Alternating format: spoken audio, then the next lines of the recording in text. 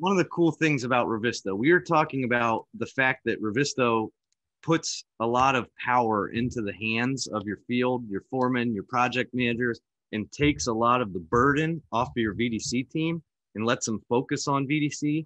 So something I want to point out here, just because I'm on a pretty powerful computer and this is a pretty big model, you can see I can handle this still pretty well with my computer. Now, an iPad, you might start slowing down.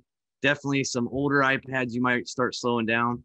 So Revizto recognizes this, and Revizto lets us actually pick what I want to see. So I could come in here and I could turn off, I'm going to turn off everything but duct.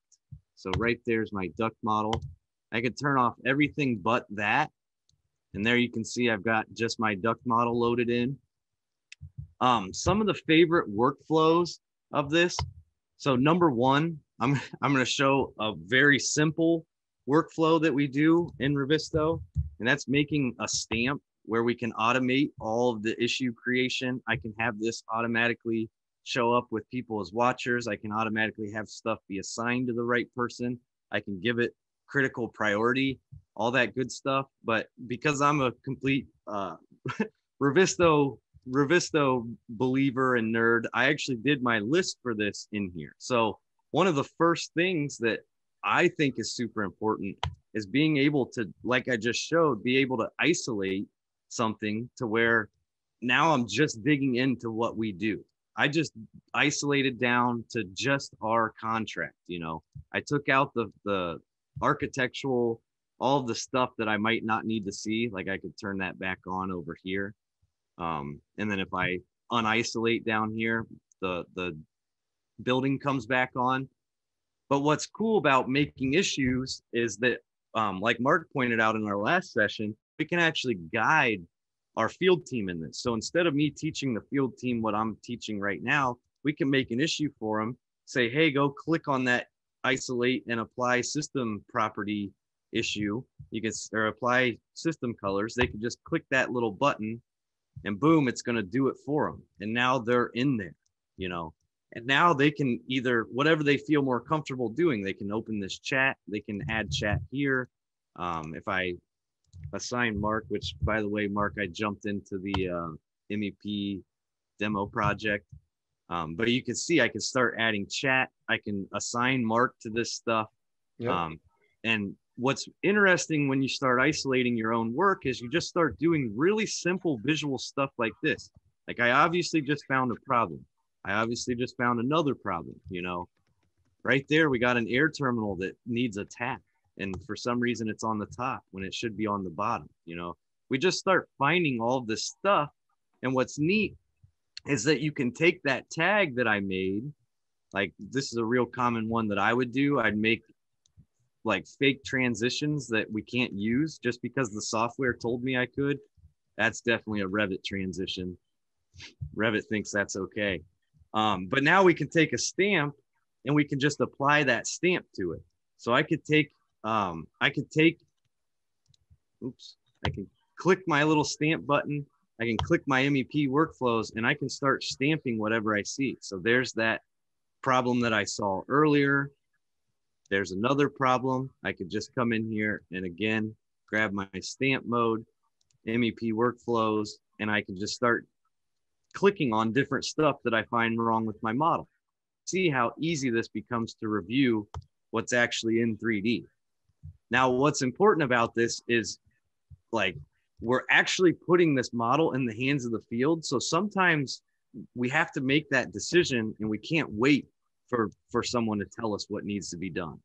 You know, so that's where I might come in here and I might put my stamp and I might say, I'm going to delete that and say, hey, we missed a tap. And I can circle that. I can add all my good markups. I can add a picture to this if I want. And then I say done. And then now we've actually got a running log of this. And as the PM, I could come up here and say, PM, I am having this fabricated. Please update in as-built. Something that simple. Now your field can make changes to the fabrication model and we can communicate around that rather than blindsiding the VDC team, making us have to do a bunch of as-builts, or the worst possible thing here is the VDC team not learning what they did wrong.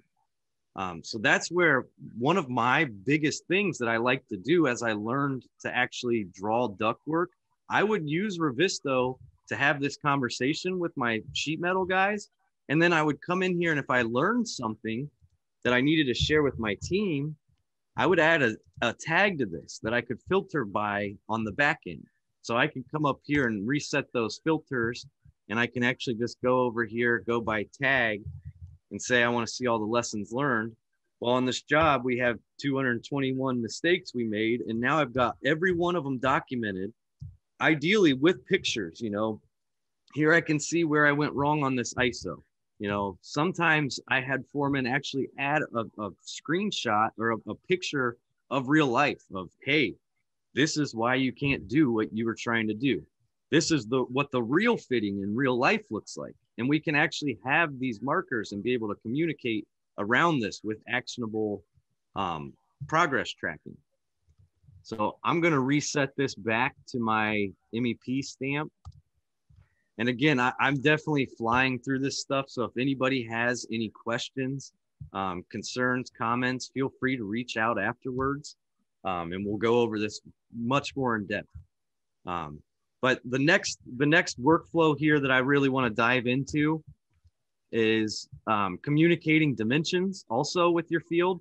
So by putting this model in the field's hands, instead of them saying, hey, I don't know how far this is from that other duct or something like that, with Revizto, we can actually click our ruler, and then I can do something like this minimum dimension, and I can click the duct I'm trying to get a dimension from, and click the other duct, and this is going to tell me the minimum distance between the two.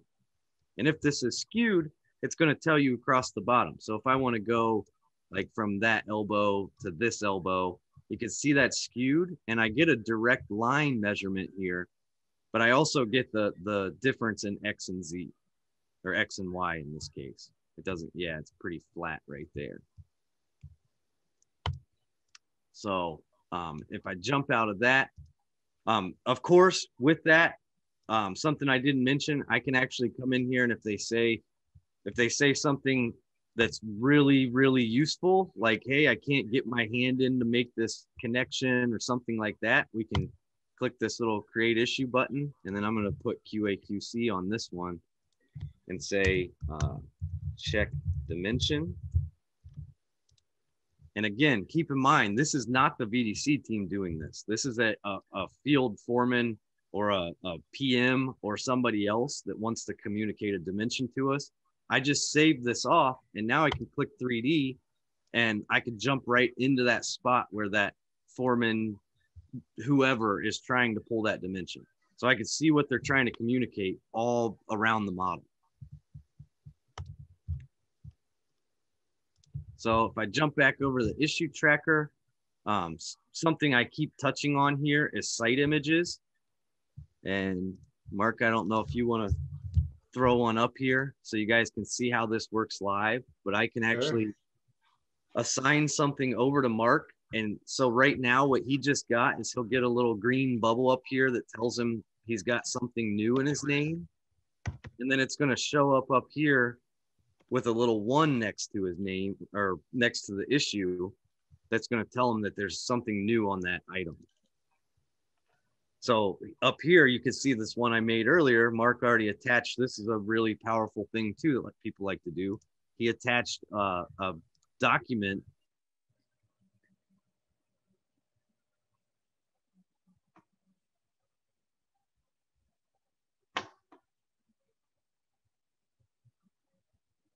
I don't know if you... With a previous report.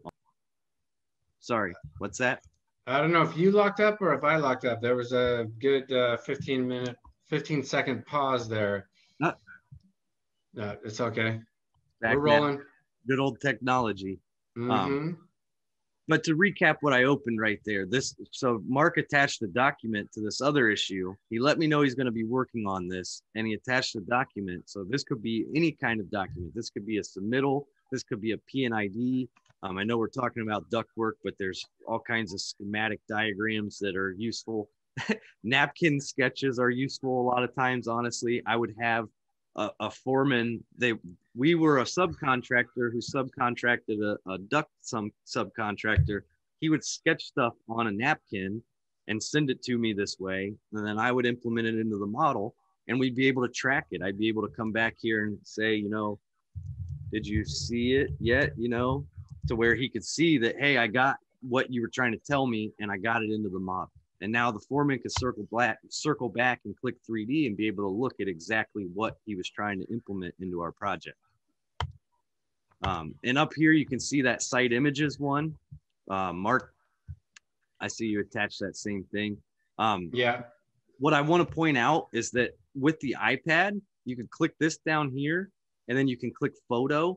And this is going to go bonkers because we're in Zoom right now. But I can click photo, and this is going to activate my camera on the iPad, and they can just snap a picture real quick of what they see in real life. So we can make these issues, we can communicate around all of this, and then we can actually add pictures, which you guys can imagine. It enables the field to make changes that they need to make right now, and it also lets the VDC team learn. It lets us understand this is why that guy was so mad at me. Look at that, you're in stereo. There you go. Yep. How funny is that? So there, Mark just activated his camera on an issue that I made at the start of this meeting, and snapped a picture for me to see what he's talking about. And he'd be able to mark this up or any of that good stuff too if he wanted. And with the cool 360 photos coming out now, hey, you can make any you can make it's like any, your new screen. You can make any 4K regular screen.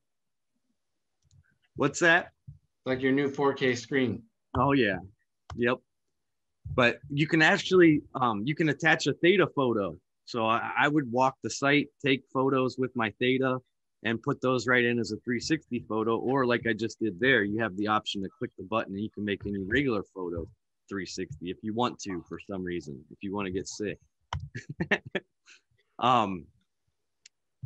Something else that I want to point out, if I come back here down to the bottom, I'm not going to spend too much time on this because I just talked about this in the last session, but equipment takeoffs. So here you can see with my appearance profiler, which by the way, this is what's coloring everything.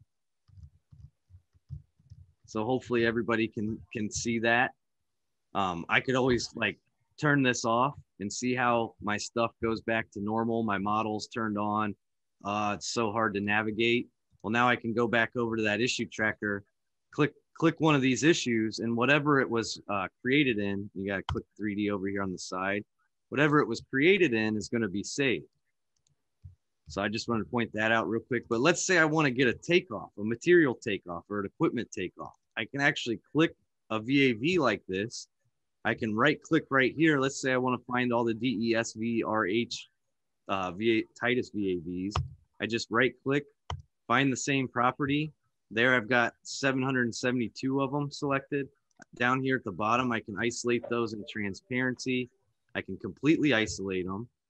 But the coolest part about this, if anybody was in my last session, you know you can click the selection inspector, and now I can see any information to do with that. So I can see the system. I can see if they're 2-row or single row. I can see the type number and mark and all of that good stuff. And then I can also sort by this. So if I want to see just the supply, which they probably are all supply air VAVs, maybe not. Oh, they don't have a system assigned to them. But you can see how you can start getting down. See, this has it's on all systems. Good old Revit parameters. They just combine anything that linked into it. That's why another reason why I love ITMs. ITMs let you specify a system.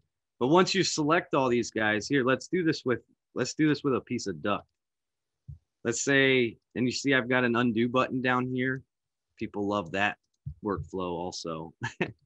But I could grab a duct right here, and let's say I want to grab all the round duct. I find same properties, isolate that, and you can see there I just grabbed all the round duct. I hit that button here, And then I could start going specifically. I can go to just the exhaust round duct. And just like that, I made an isometric of my exhaust system and all the round duct. And again, if you watch that last class, you know you can export this to a CSV, and this is all your cut links. This is all your elevations, your sizes, all that good stuff is right in here. Your taps, there's your links. We got somebody using a duct stretcher here, making 86 footers. But again, this is a good way for you to back check that. Let's say our truck can only handle 20 footers, or in reality, they only make 20 footers, you know, but I can say anything that's over 20 foot and say, okay. And just like that, using Revizto, again, not the VDC guy, I'm the field guy, I'm the fabrication guy, whatever, you know, I just checked the box that, hey, we won't have anything over 20 foot. I just got all of them. And now I can click this little button and select all of them. And I can either make a single issue out of this to where I could say, you know, I QAQC'd this. And there I threw a stamp on that real quick. And I can say, we can't deliver anything more than 20 feet. I think the issue there is with that model is they had just gotten a new duct stretcher, and we're excited to use it on this project. Yep. It probably saves a lot of tonnage if you can stretch out the 26 gauge into a 12. Yeah, it just moves air. It doesn't need to be a specific thickness or anything. Plus, you could buy it thicker and then stretch it out. That's what I mean. It thins it out. Yeah. We're obviously being sarcastic, but this is a very common thing that happens because we rely on software to do all this work for us. And a lot of this stuff gets missed. Simple like delivery stuff. Like as the VDC person, you're thinking about a lot more than can this fit on a truck, you know? Whereas with here, we can think about, does this fit on a truck? And that said, this is one of the last workflows I want to use. And this obviously is Revit duct. It hasn't been taken through fabrication yet. So if anybody has some fabrication duct like data that they want to send me to test around with, by all means, send it to me. But for this one, I'm going to share how we did this with piping. And you can see I can come in here and I can quickly just go over to all my piping stuff so that my iPad or whatever stays nice and smooth. And just like that, now I'm just in my piping model and I would apply spool colors. So all you got to do is apply spool colors. And now we can start looking at where these connections get made. So just like if this was round duct, square duct, where these colors change is where I'm going to have to make a weld or make a duct mate connection or something like that. And now we can actually start communicating around stuff like we were talking about. Is it going to fit on a truck? Because as the VDC person, it's not even on my mind, frankly. There's plenty of VDC people out there that plan that way, but a lot of people are just thankful to learn, you know, what a street elbow is. But you can see here, this is a really easy way to do that. And then if I want to get back to those system colors, we use appearance templates in Revizto to do that. And here, let's turn off this tower so it doesn't get in the way. You can see I can completely turn that off. And then now I can go system colors. I can go to spool colors. And then going back to my last class, if anybody was in there, I can also apply custom Revizto property colors. So if I'm marking something as taken off, or if I'm marking something as fabricated or installed, I can run this and it's just a simple appearance profiler that says if it's installed, turn it green. So with that, that is a super duper fast rundown on some of the most common ductwork workflows I see with Revizto and getting our field into the models. I think that's the biggest thing Revizto does. So if anybody has any questions, feel free to shoot them to me here or anytime during the conference. Feel free to reach out to Mark or I and be glad to answer questions and fill in the dots.